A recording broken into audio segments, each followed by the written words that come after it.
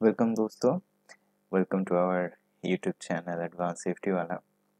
हमारा video number 49 आज हम लेके आए हैं और टॉपिक है occupational safety and health audit.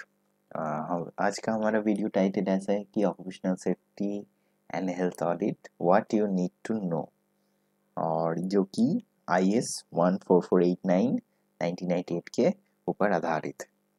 तो ये IS 14489 क्या है वो हम जानेंगे इस वीडियो के बाद में। बने रहिए हमारे साथ इस YouTube वीडियो में। पहले हम जानेंगे what is safety audit. Safety audit is a systematic examination of an organization's safety policies, procedures, and practices to identify potential hazards and assess compliance with relevant laws and regulations. The purpose of a safety audit is to improve overall safety and health conditions for employees, customers, and the general public. It can also help an organization to identify areas for improvement, prioritize safety initiatives, and reduce the risk of accident and incident.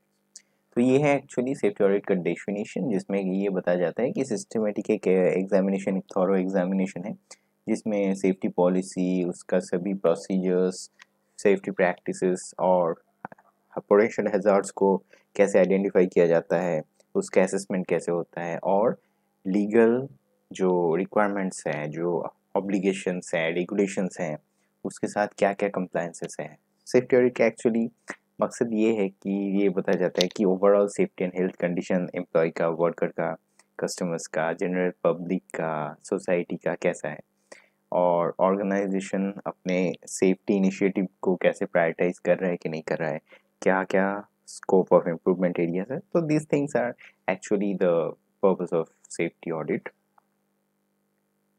अभी एक चीज़ हमको थोड़ा सा doubt होता है सभी को as a layman कि सेफ्टी ऑडिट और सेफ्टी इंस्पेक्शन, देखिए सेफ्टी इंस्पेक्शन तो डेली होता है, तो फिर हमको ऑडिट का क्या ज़रूरत है, why we need to do an audit. तो उसमें थोड़ा सा अंतर है, तो हम समझते हैं कि एक होने के बाद भी कैसे अलग है दोनों। An audit is conducted to verify compliance with standard policies, regulations, and laws. Okay, while an inspection is focused on identifying potential hazards and ensuring that equipment and facilities are in good condition. यही इसका basic difference है। जो audit जो होता है वो क्या होता है कि कंप्लायंसेस के साथ उसको वेरिफिकेशन, उसके पॉलिसी का, उसके स्टैंडर्ड का, लॉज एंड रेगुलेशंस का। और इंस्पेक्शन क्या है, इंस्पेक्शन जो पोटेंशियल हजार्ड्स आइडेंटिफाइड है, तो इंस्पेक्शन वो इंश्योर करता है कि जो equipment, machineries, plants and facilities वो सब गुड कंडीशन में रहे, उसके एम्प्लॉयज और वर्कर्स गुड कंडीशन में रहे।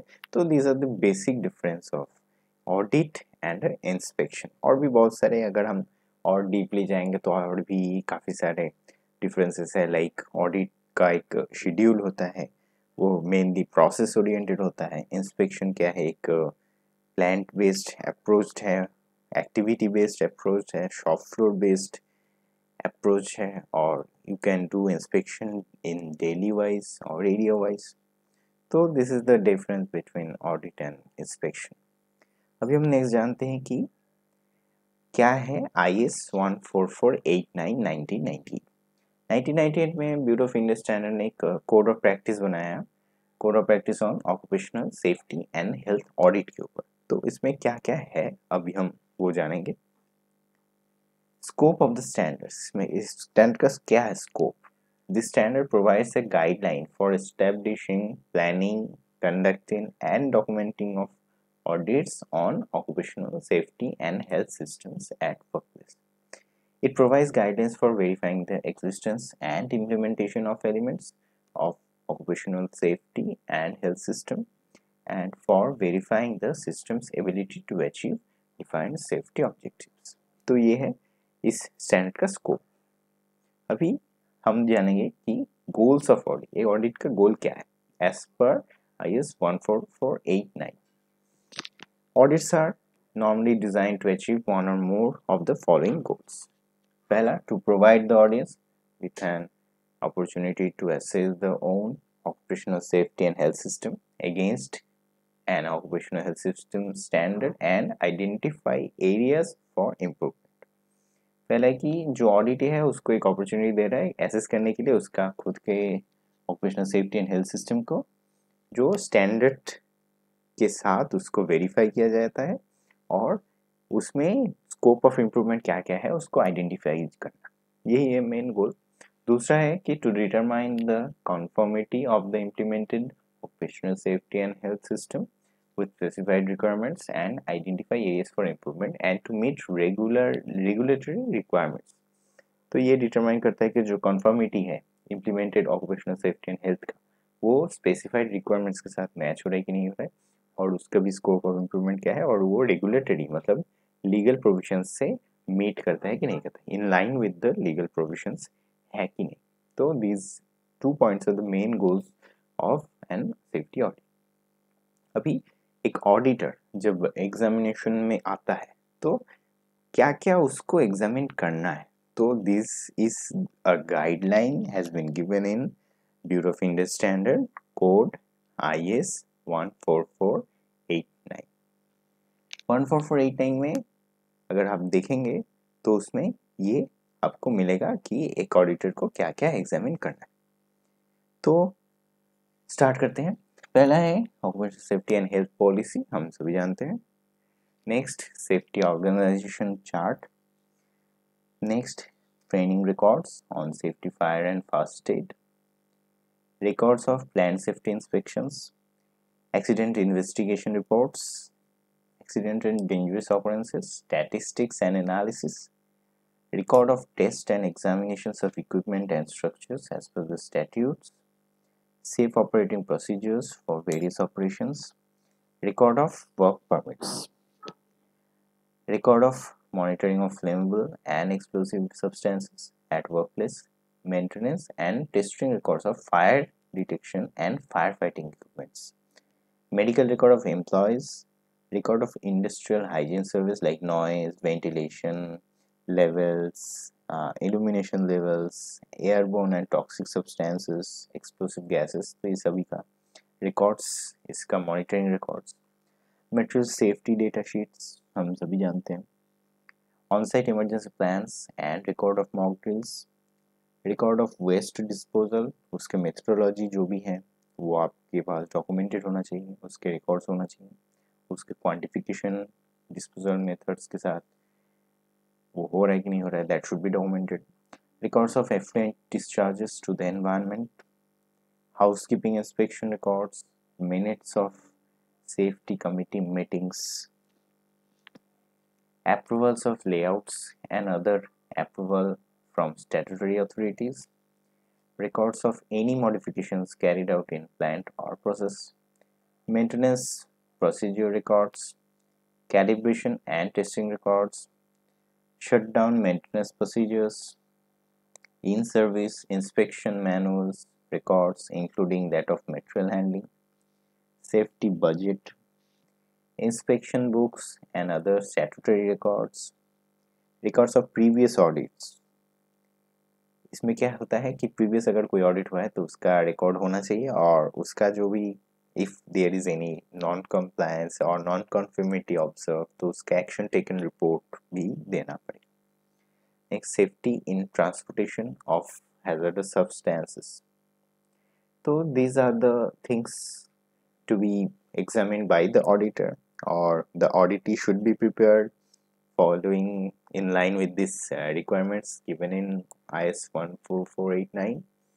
So before the audit or before run the safety system or safety culture or safety documentation, the process, you need to maintain these documents, these records, these methods.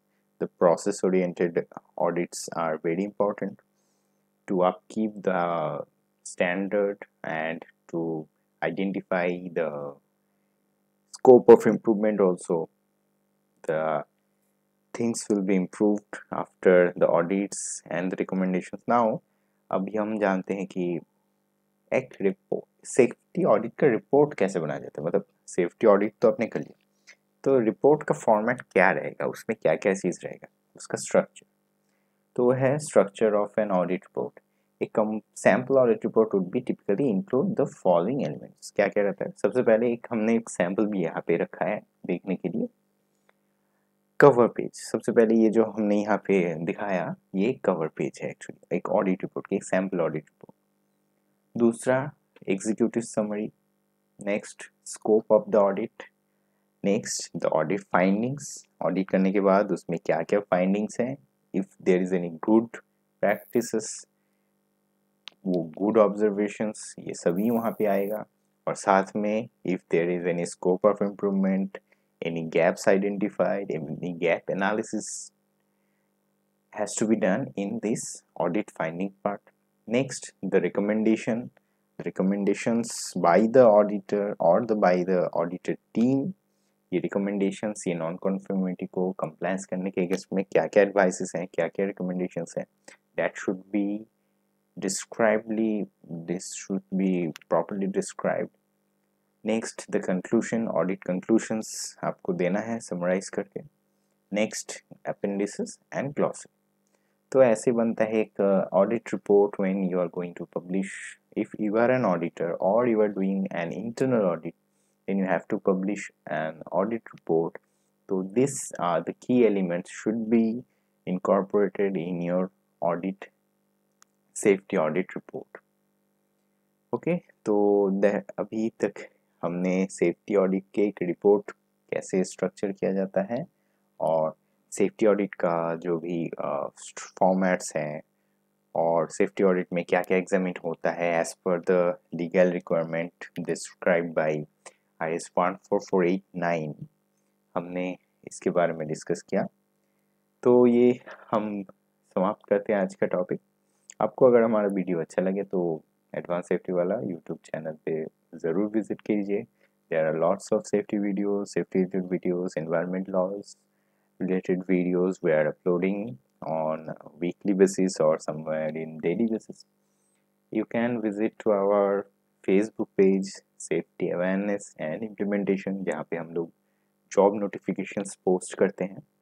और Google में भी advance safety वाला 4618 Chrome में, Google Chrome में जाके आप search करेंगे तो directly you can visit to our YouTube page, YouTube channel. और अगर आपको हमारा वीडियो अच्छा लगे then please subscribe to this channel और कमेंट्स कीजिए अगर आपको इस वीडियो में कुछ अच्छा लगा हो या कुछ अच्छा नहीं लगा हो, then also you can comment. We will also try to improve if there is any scope of improvement we will definitely try to improve। और अगर आपको ऐसे कुछ और वीडियोस चाहिए तो भी आप लिख सकते हैं कि कौन से टॉपिक पे आपको वीडियो चाहिए, आप कौन से टॉपिक में और जानना चाहते हैं। तो आज के लिए बस इतना ही, हमारा वीडियो समाप्त करते हैं। Thank you for now.